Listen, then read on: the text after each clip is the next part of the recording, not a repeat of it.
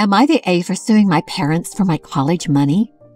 My great-aunt set up savings accounts for all her female relatives. In our culture, education for a woman is not really valued, and she thought that was BS. She lived with her father in London, where she was educated. She went on to attend university and became a doctor. She married a British man. They moved to America and had a great life. She funded the education of as many of her nieces and grandnieces as she could. When she passed away, she left money to every girl relative she could. My parents managed to access the accounts that were set up for my sister and I. They used it to pay for my brother's wedding. My sister didn't care because she got married 2 years out of high school and has no intention of going to college. When I graduated, I went to the bank to get money for school, and it was almost all gone. There was like $13,000 left. I asked my parents about it, and they said they needed the money. I finally found out where the money went. I was furious. I got student loans and moved out. I am a great source of shame to them, and I don't give two Fs. I am currently suing them for the money that was left for me. My entire family is against me. They all think I am a complete a-hole for airing private family business in public, and that I am putting money ahead of family. My friends are all on my side, but they are all Americans and don't really get my culture. Neither do I, to be honest. My brother called me up and offered to pay for my university if I dropped the lawsuit. I agreed as long as he had a legally binding contract. He said I was being an a-hole for not trusting him. I said he should not have accepted my money for his wedding. It is causing all kinds of embarrassment in our community.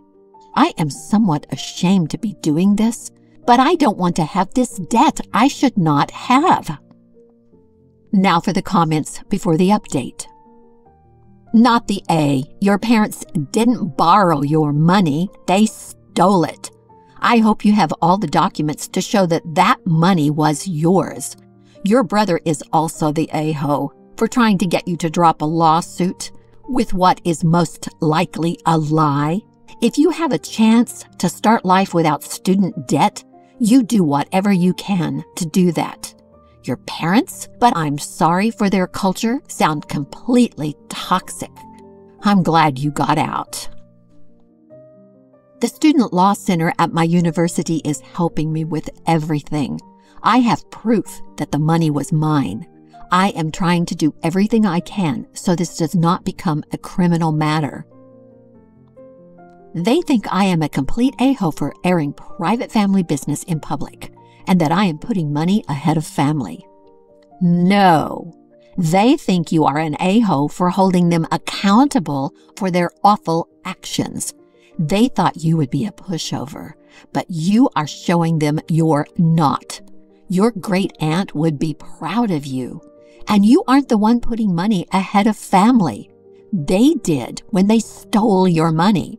They already showed you how little they think of you or respect you or love you as a family member when they screwed you over. Not the A, obviously. Not the A. Your parents and your brother had the opportunity to keep this a private matter when you told them you would sue them if they didn't return the money or pay for your schooling.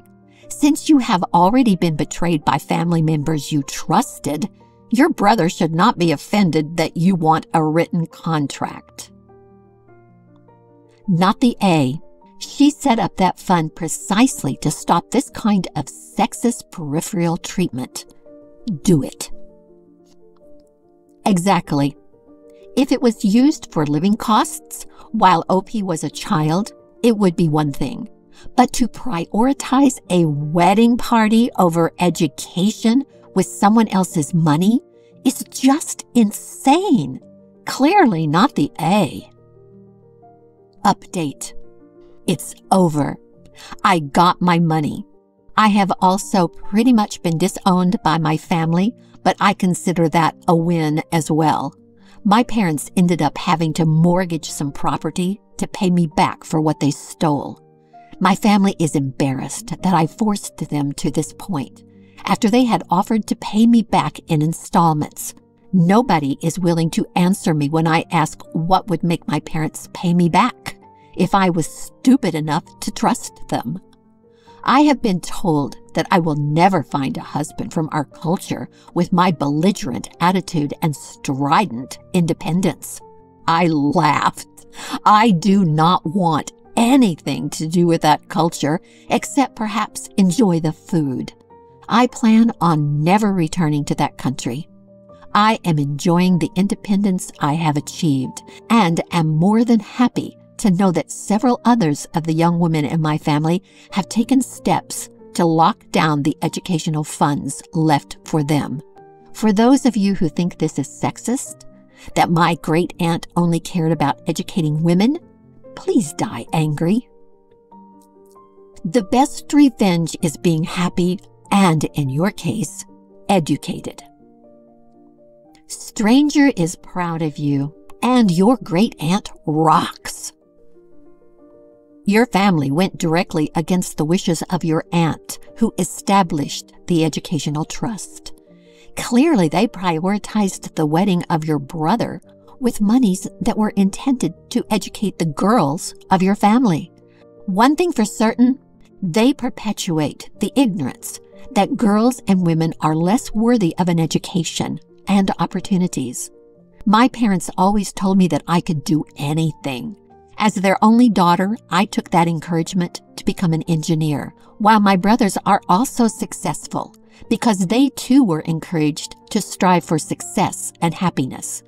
It is evil to just decide that the majority of humans are not worthy of an education because some cultures want to maintain control by keeping us in ignorance, darkness, and subservience. Women's equality and freedom will only be achieved with parity of education. With education comes political power, access to voting, and civil and political positions.